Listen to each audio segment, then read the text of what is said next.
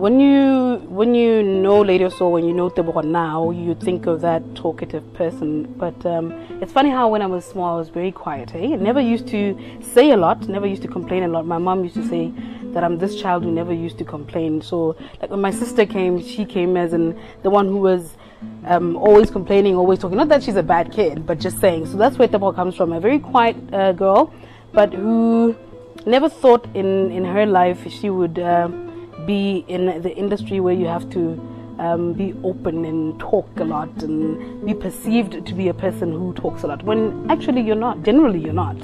I have a 10-year-old sweetest daughter ever.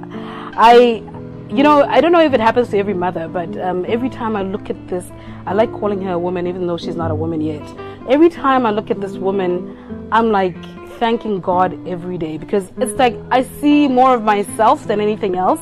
I see all those irritating little, characters about her that if it was me doing that, I'll probably say, don't do that. But she doesn't get to see it because she's growing. She's a young girl who I hope and dream that she grows up to be a much better person than I am, hey? A much better person than I am. But she's okay. She's what a mother would want in her daughter, I think. So far. I'll tell you the honest truth. Losing somebody in your life is not as easy as it may seem, or is not as tough as it may seem. I'm using those two because when it happens to somebody else, you see the depth of it, but you don't feel it. But when it happens to you, you really get to see how important this person was in your life. Maybe you took them for granted, maybe you didn't. It's just that it's somebody that you never thought that you'd lose in your lifetime. So I would say, when you have something good, just make sure that you have it and use that time and moment that you have to enjoy it, because you never know what might happen to that person or to even you the following day or the next hour. So when I got married to my husband, my late husband, which was we were together for 5 years and were only married for 5 months. But even if I sit here, I treasure the 5 years that I spent with him more than the 5 months, because we got to enjoy so much in life. He taught me a lot. He taught me about life, love, and laughter. Those are the 3 important things that you should keep, no matter what, no matter how tough it is. Those are the 3 most important things that you should have in your life. Going through that experience publicly, it was a more of 50-50, I'd say, because people feel the pain that you're going through, but they see it, they don't feel it, and they try by all means to be nothing other than good, I guess, with whatever that they come out and say to you. But there are points where you don't even want to hear that, because it's not going to be okay. Things are not going to change. Things are not going to be reversed. But at the end of the day, when you sit down, you appreciate the little that they've tried to do to make sure that they show you that they're there for you, because that's more of what I saw with my fans and my family, that you might think that people are just there to love you just for who you are and that's it, but they're connected to you more than that, because they get to feel even what you're feeling. Well, it's been 3 years going for 4, so I could safely say I'm okay. It's the mind that will never erase. It's the thought that would never erase out of my mind. But I'm fine. I've got on with life. I was told that it's not the end of the world. There's always another beginning. So I could pretty much say that I am in my new beginning. I've met somebody. No names. I've met somebody who's been in my life for, I will say, months. I won't calculate them with year, but months. And so far, so good. The love is back. What can I say?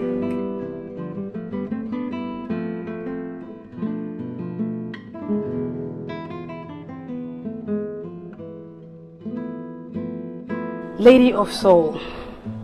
This name came about, I think it was the first year when I started on radio, but I'd say the first probably month, because it was always a matter of, Tebogo, you can't go on radio and call yourself Tebogo.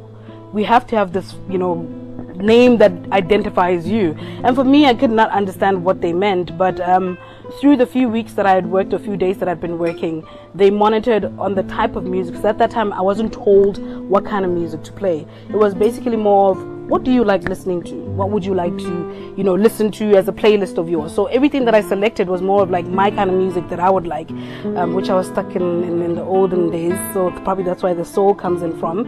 R&B, which was current at that time, your SWVs, your Mary J. Blige's, that was the time. So I think with that kind of music, and I was a calm person. I wasn't that loud at that time. So I get the lady and the soul, and I was the only female radio presenter at that time. So, and the youngest. Yeah. So that's where the name comes from. My radio journey. I think it started off when I was doing my national service. At that time called Tirolos Chaba. I got assigned to Radio Botswana, and with that assignment came with working in the library. That's where all the information was stored, all your tapes, all your books, archives. When it comes to the Daily News, believe it or not, it is stored from the first print of Daily News up until now, when Kutlwana came as well. So that's what I worked with mostly when I started off in radio. But it wasn't a field that I thought I was going to take. First, I thought I'd be more into fashion. Why, don't ask me, please. But I thought I was going to be in fashion somehow. And so being in radio, when I finished my national service, I got a chance to audition for a program for Standard 1. So even if you do get to listen to it right now on RB1, that's my voice. It's been that long. But when I started first, I was in the marketing department. So I guess the running of the radio station I got used to.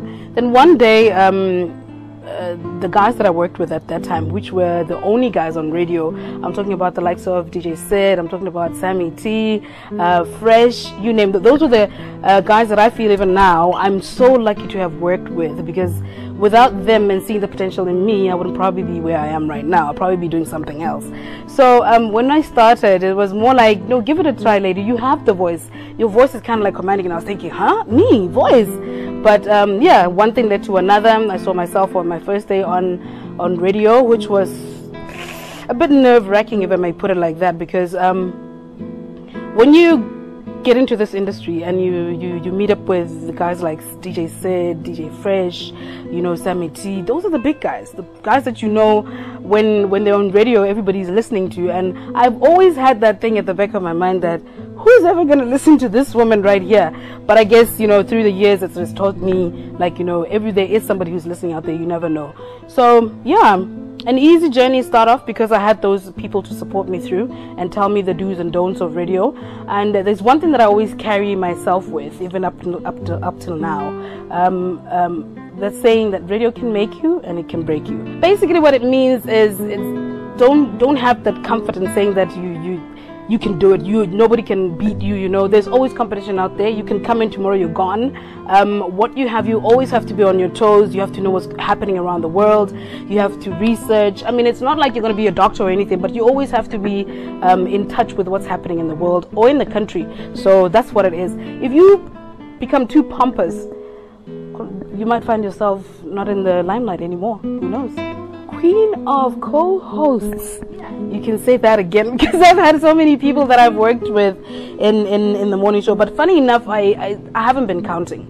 But the secret, I don't even have a secret to it. Hey, I think at the end of the day, it involves your personality, how you treat others, and knowing that when you co-host, you're not the boss. There's two bosses right here, two individuals coming in with their different, I'd say, with different characters. My highlights of my career at this present moment in time is I've learned to be patient, and through that patience comes a lot of honorary in terms of how people respect the job that you do and how you carry yourself. I've learned that when it comes to this kind of work, separate your personal life and the work that you do, and you somehow, that's what makes you carry you through throughout the years that I've been on radio. And I would say when it comes to highlights, there's so many, if I can think of. There's a lot of highlights that I have on radio, mostly to do with my listeners, and some to do with what I achieved at the end of the day or at the end of the month. If somebody's going through a problem, and they end up calling you saying, Tebogo, you know what you just said just actually brought in light into my life. There is a future after all. This is not the end of the world. Those are the most highs that I could pick out on radio. But when it comes to lows, when it comes to lows, it's, you know, your personal life and radio, or should I say media in itself, everything ends up coming out in the open there, and it's really hard. You have to make sure that whatever you get to do at home, when I leave the studio, Lady of Soul stays behind, and when I go home, that's Tebogo going home. It's not never Lady of Soul. You know, when it comes to plans, I think in life we should always have a plan. In anything that you do, you should always have backup. You should always have your second choice of what you should do in case this falls off. At this present moment, I'm still on radio, and probably will forever be. I don't know for how long. I don't want to say I'm going to retire like all the way in radio, but one thing you should put in mind is that when it comes to radio, it's my passion. Like not somebody else's passion, but my passion. So it's not something that's I'm gonna get rid of very easily. I'll still remain on radio probably if I do get the chance to go on for the many years that are to come. But obviously, on the other hand, I do have a couple of things up my sleeves that I hope by the end of this year, when I look back, I'll be like, oh, okay. So you'll hear about them, you'll see them probably. So we'll see as it goes.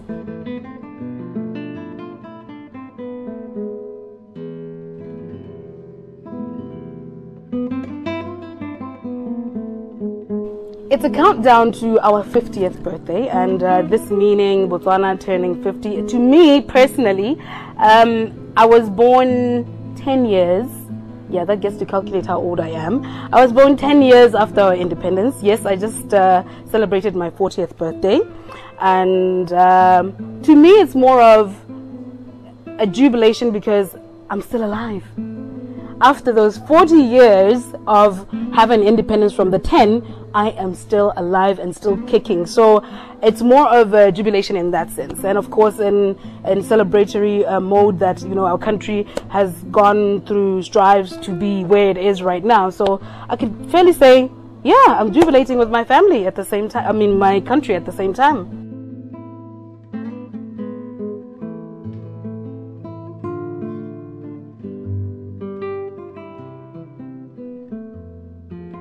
I once brought a friend of mine over. She's Mexican, and I told her, you know, I'm not going to take you to clubs and, you know, the high life society that you think it is. It's more of you coming to experience what Africa is and what Botswana is. Botswana, that's what she used to call it, Botswana. But I told her it's going to be more of you experiencing our country as it is. So when she came, yes, we did go clubbing, but not too much. I took her to my you know, the feel, and not forgetting wildlife. She did get the opportunity to see wildlife. It's unfortunate that we couldn't fly up north, but a bit of south animals she did see. Mokorodi was also there. So it's more of showing them what exactly we have that is so close to us in our past that we celebrate and say as a country we have, because clubs will always be there. You know, the cuisine will always, she loved Mogodi. Woo! Mogodi was her everyday breakfast, lunch and dinner, if I may put it like that. So yeah, that's more of what I would show to the person, what we have as a country, not on what we have accomplished, because accomplished is always going to be there. The buildings, you name it, it's all going to be there, but where we come from is more important.